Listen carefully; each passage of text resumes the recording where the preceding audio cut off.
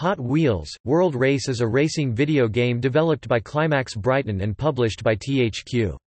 The game is based on the television series Hot Wheels – World Race that was released by Hot Wheels and Mainframe Entertainment, and 35 Hot Wheels toy automobiles were released in conjunction with the television series to coincide with the 35th anniversary of the creation of the franchise. The game was released on October 29, 2003.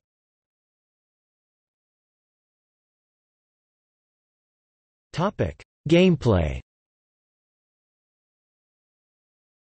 The gameplay of World Race is similar to many other racing games. Players can do special tricks when in the air, which adds on to the player's car's boost. Collecting gold rings also increases the boost. The PC, GameCube, and PS2 versions each have multiplayer, all of which are split-screen.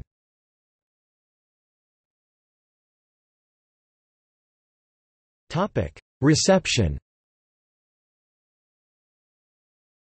The game received mixed reviews on all platforms except the Game Boy Advance version, which received generally unfavorable reviews, according to video game review aggregator Metacritic.